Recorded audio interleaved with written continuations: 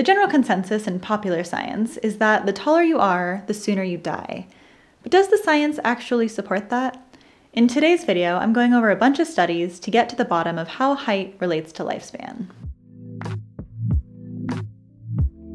Hey there, I'm Mish, and I'm a full-time researcher with my PhD, and by day I conduct and publish studies of my own, and by night I share the result of other people's studies here to help you reach your weight loss, fitness, health, and nutrition goals. And today's video was actually related to research I was doing for my own purposes and my own interests, but I realized that you all might find it interesting, so I thought I'd share. In particular because I pretty much never see this side of the story where all sorts of studies are taken into account, so hopefully you can benefit from this too. If you Google this topic yourself on how height relates to mortality and lifespan, what you'll see is that the story seems to be pretty clear, where taller people die sooner, so it's better to be shorter. It's in fact perhaps dangerous to be tall, a lot of articles are saying. And in fact, one article goes so far as to say, the research is extremely clear that being tall is a hazard. And some of the main research findings that are used to support this idea are the finding that in a specific country, cross-country skiers tend to be shorter than basketball players and they tend to live longer.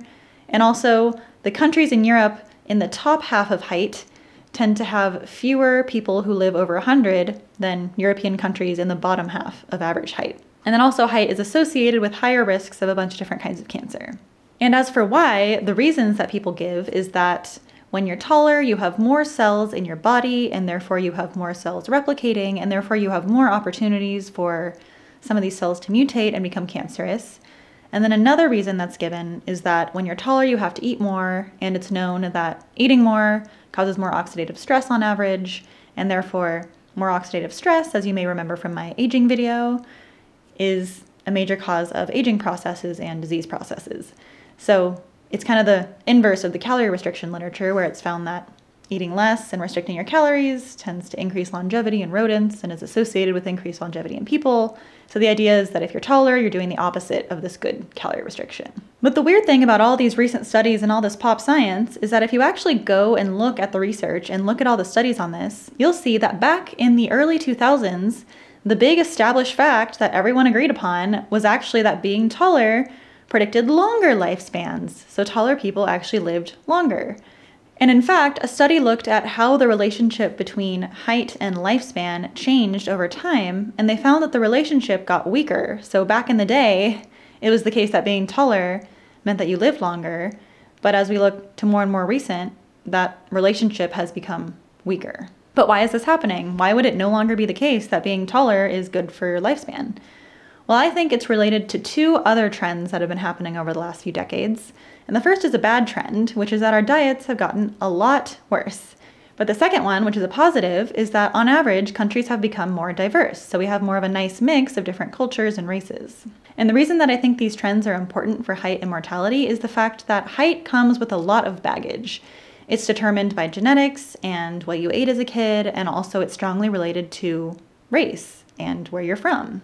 And the reason I think that this is important is that we know that diets vary by culture.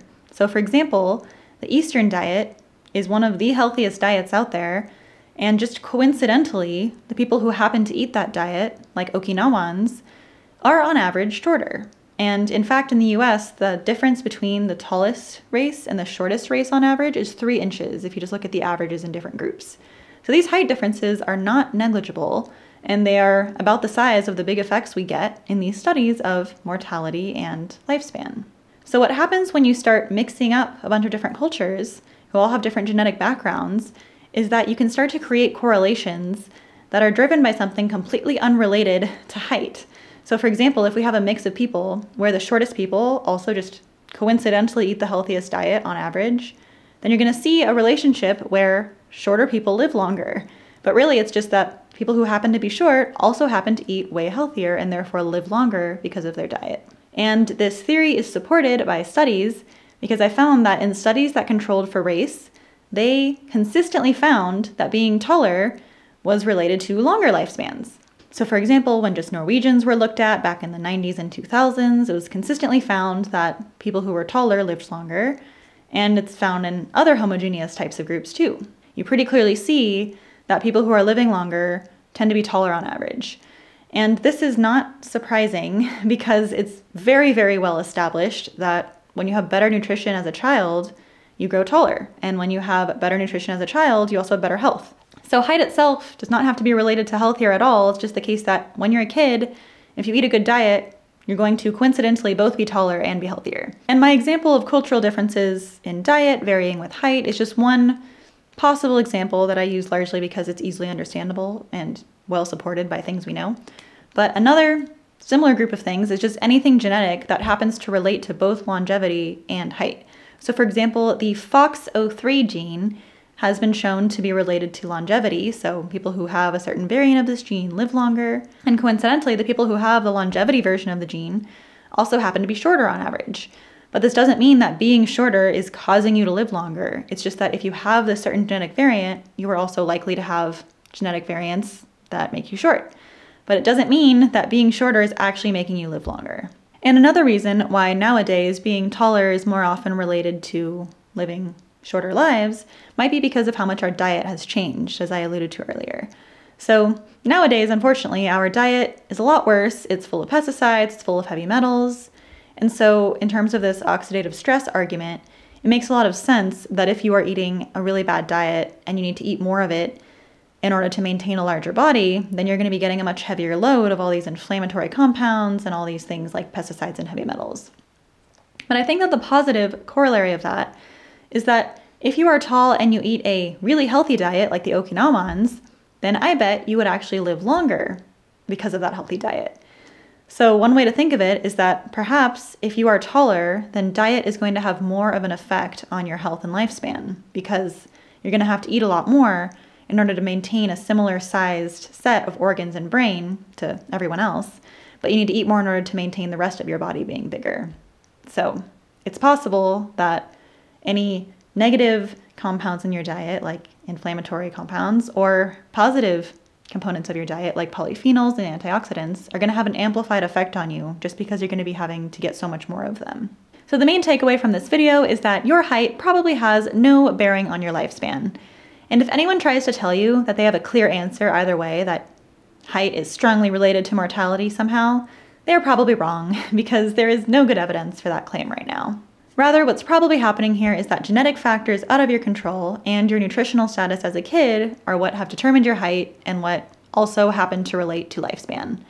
But that does not mean that you are doomed. Your nutrition throughout the rest of your life after your childhood is way more important for your lifespan and your health, and it is not too late to change it, no matter how old you are.